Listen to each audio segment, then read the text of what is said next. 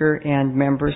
AB 385 would require an investment grade analysis be performed on the high-speed rail project as contracted and reviewed by the state auditor.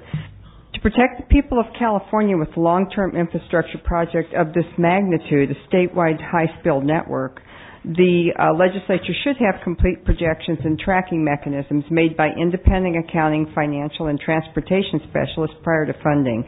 Since no high-speed rail system has ever been built in the U.S., reliable data in terms of construction costs, costs of financing these costs, ridership projections, revenues, and operating costs are really non-existent. Therefore, the strategy, if we build it, they will come, leaves us and our children with undefined risk, potentially in the billions of dollars for subsidies and debt. Per AB 3034, to date, all of the projections have been contracted for and approved by the California High-Speed Rail Authority, who are tasked with the sole mission to build the California High-Speed Rail. This is not really good policy. While the California High-Speed Rail Authority is slated to deliver a financial plan in the fall for a usable segment, the need for an independent third-party investment-grade financial analysis for not only a usable segment, but the entire proposed line must be addressed. This is necessary due to the long-term nature of the project and term limits. This project is very complex with very many moving pieces, and what you are learning and reviewing may be lost with the next assembly group. And we need to leave some kind of tracking mechanism with benchmarks for future legislators and staff so they know what it was we were anticipating when we approved this. As a background, California's Legislative Analyst's Office, Bureau of State Audits, California High-Speed Rail Peer Review Group have all criticized the Rail Authority for its lack of financial plan, poor management, insufficient planning, lax oversight, and reliance on revenue guarantees for private investors. State Treasurer Bill Lockyer told the San Diego Union Tribune last summer that there is no appetite for the project on Wall Street and that the state shouldn't even try to issue the bonds because it would pay such high interest rate on them if it could find any buyers. However, to skirt this issue, you may not be aware that the high-speed rail bond funds will be combined into offerings from multiple state projects and will not be sold separately. Potential bond buyers, nor the people of California, nor the legislature will be able to assess the independent market risk of the project through what would otherwise be the normal course of issuing bonds. So ask yourself, if the Treasurer says there's no appetite to finance the project due to high risk, why would the state sink untold billions into beginning a first segment of the project until we know what our downside could be? Are we really going to stop once we spend $5.5 billion for the first 120 miles from somewhere near Bakersfield to somewhere near Borden? And these bonds will be competing with schools, local transit, public safety, and water needs. We must have an investment-grade analysis performed by an independent entity, such as could be contracted by the State Auditor's Office, due to the authority's questionable gathering of data per their peer review group. For example, ridership estimates were projected as high as 117 million passengers per year. And to put this in perspective, consider that Amtrak, Acela's Express, which serves a larger, denser Washington, D.C., New York, Boston route, speeds at 150 miles per hour, counts just 3 million passengers per year. In fact, the entire Amtrak system, which includes more than 500 destinations and 21,000 miles of track in 46 states, serves only 27 million passengers per year. Your own democratic analysis states it's impossible to know the degree of confidence the legislature should have in the authority's ridership and revenue forecasts. Just last week, Senator Alan Lowenthal in Long Beach, former Senate Transportation Committee chairman and supporter of high-speed rail, proposed a bill to fire the board and convert the body to an executive branch agency due to lack of confidence in the high-speed rail authority. California continues to run deficits of 20 to 25 billion. By the end of 2011, over 484 million will have been spent on high-speed rail pre-construction activities and hiring over 600 consultants. The original estimate for the entire line connecting the Central Valley, San Francisco, Los Angeles, Orange, Riverside, San Diego counties was estimated at $30 billion. With what we know today, the entire program to connect the 7 cities is really a cost unknown, maybe approaching $100 billion. Only a complete analysis will tell us that. Our state is facing severe cuts and significant tax increases. The reality of further federal funds are becoming less likely. Hence, this project will come at the expense of California taxpayers, require government subsidy, and with the first usable segment, result in needless decimation of neighborhoods in the agricultural Central Valleys. So I think that we need, please, whether you support high-speed rail, you don't support high-speed rail, we really need an independent investment analysis to allow you to assess the risks, weigh the public good against the cost to the public. We have to approach this from an open position. Otherwise, our state could essentially create a budgetary black hole from which we will never escape. And I know none of you want that, supporters or not of the high-speed rail. I have passed out maps of the Hanford area. I have also passed out a week's worth of articles for those of you that need to get up to speed on the rail, and also an article from the Los Angeles Times. I do have two testifiers here that can further support. Please, supporters of this bill, please testify, 2 minutes each. Thank you, Chairman Lowenthal and committee members. My name is Steve Massaro. I'm president of Preserve Our Heritage. We're an organization comprised of farmers and others with agricultural interests in the Merced, Madera County areas. Our membership is not opposed to high-speed rail if it is done correctly and to the benefit of all. In fact, thanks to the efforts of Assemblymember Galgiani, we have been actively engaged with high-speed rail staff in trying to bring new alternative alignments to our area that will benefit our local communities and at the same time save thousands of acres of valuable farmland simply by using existing major transportation corridors. I'm here today to support this bill because a major concern of our membership is the escalating cost of this high-speed rail project. We feel that with all the recent claims of mismanagement, the lack of a proper business plan, and the current need to rush construction to meet federal-era funding deadlines, it only makes for sound business sense to do an independent investment-grade analysis.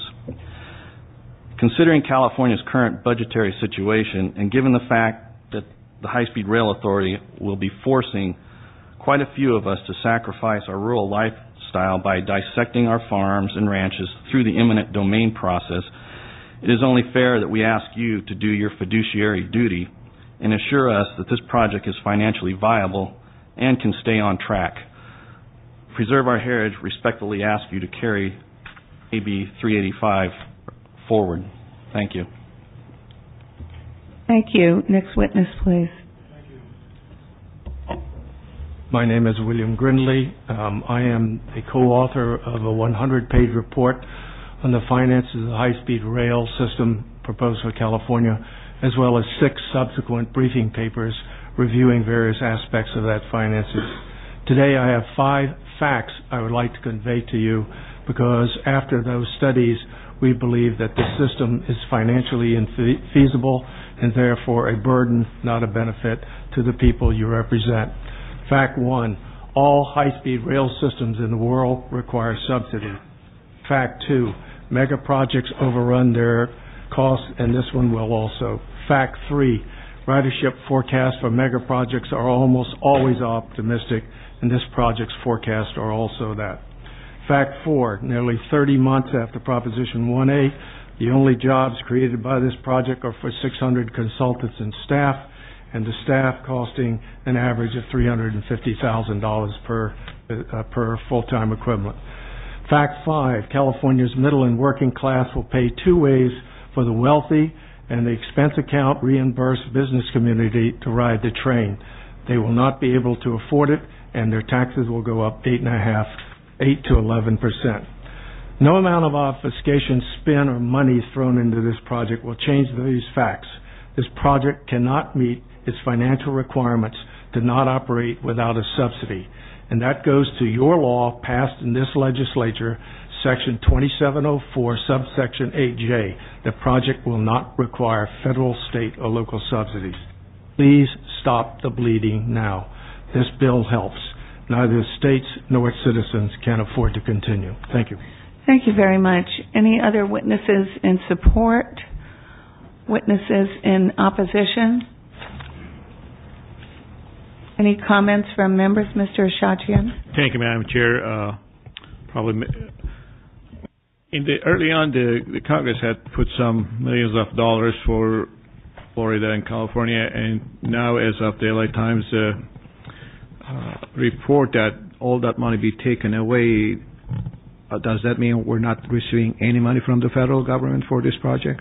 You have approximately $2.9 billion already appropriated, allocated, and obligated.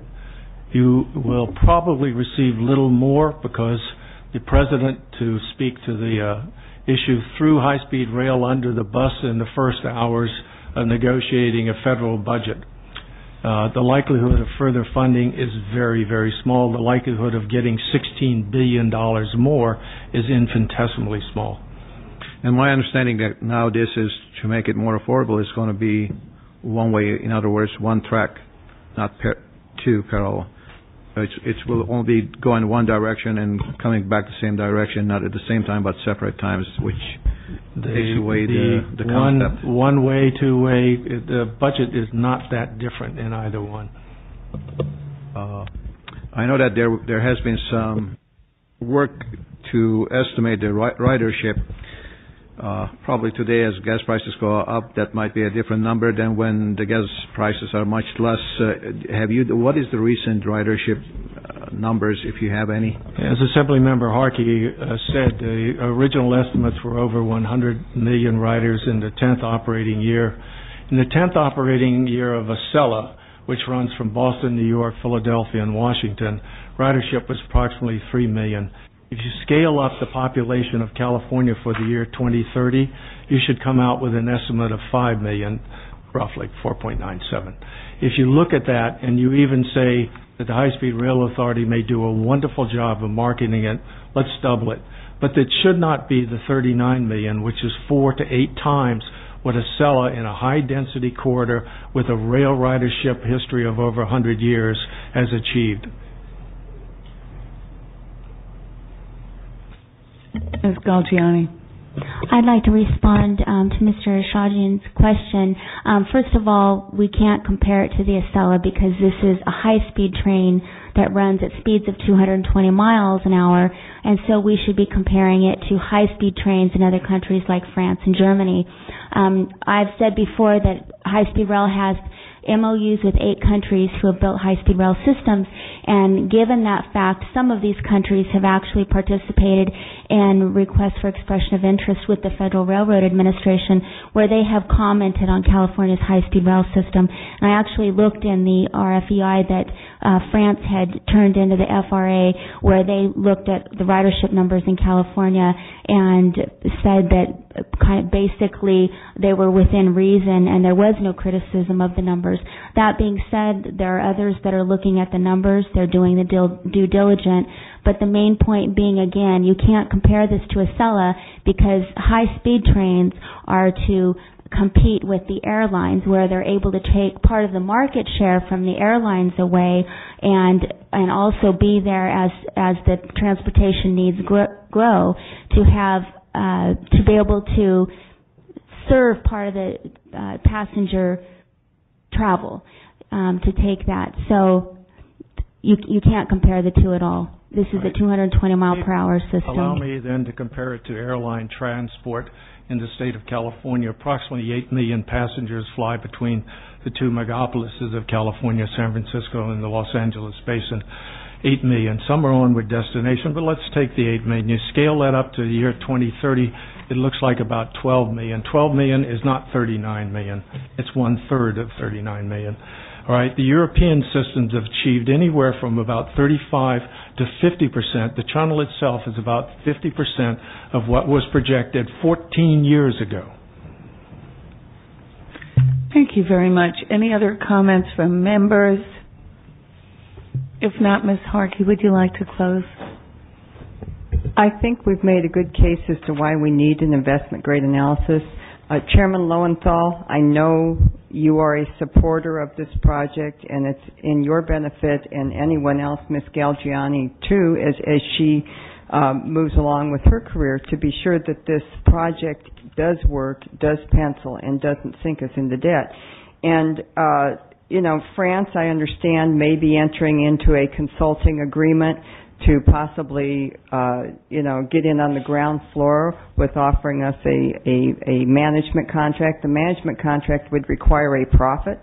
We would have to show some kind of success, which the 120 miles between Borden and Bakersfield will not do unless the cows are going to get on board.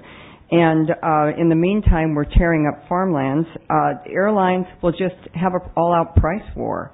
I mean, how long can the state of California afford? These are risk analysis, and that's what Ms. Galgian was bringing up. We need to know the risk, and this would be done in investment grade analysis. This would be done in a bond offering. If we were offering bond for high-speed rail, just particularly high-speed rail, we would have these risks and analysis performed because the investment market would demand it. Now, why the state of California isn't demanding, I don't know, but it just makes my case ever more necessary. I think the MOUs, those would be taken into consideration, and the terms of the contract. There are so many things that you would get on a 5, 10, 15, and 20-year investment grade analysis, of which would have risks, but you'd have a benchmark to go back to see where we are, what we are, and what your priorities in the state are. Because I'm afraid once this train starts rolling down the track, we will not be able to pull the plug. We will be committed. And I think it would be a shame not to go in with our eyes wide open and understand really the ramifications. High-speed rail, not high-speed rail, we need to know what our risks are, and I think you owe it to yourselves as well as future legislators and the people of California to find out what the risks are and then make that decision if you think it's worth it. But right now we're flying blind. Thank you very much. Thank you very much, Ms. Harkey. I appreciate your continuing interest, although I'm not able to support your bill today. I really appreciate your continuing concern about oversight. I think there are many bills that are going through regarding the fiscal responsibility that we have to make sure that as high-speed rail moves forward, there will be responsible eyes looking at it. And I think Mr. Jeffries, did you want to make a motion? Yeah, I'd support having additional scrutiny and analysis on a project this big that's going to involve such a massive amount of taxpayer funds. I think it's reasonable to ask for this, and I move approval. Was there a second? I don't see a second. Ms. Buchanan wants to make a comment, however. Okay, you have a motion and a second. Ms. Buchanan. Yeah, we served briefly on the budget sub on transportation, and I share some concerns on whether ultimately we're going to have a viable funding model or not for high-speed rail. But when you looked at the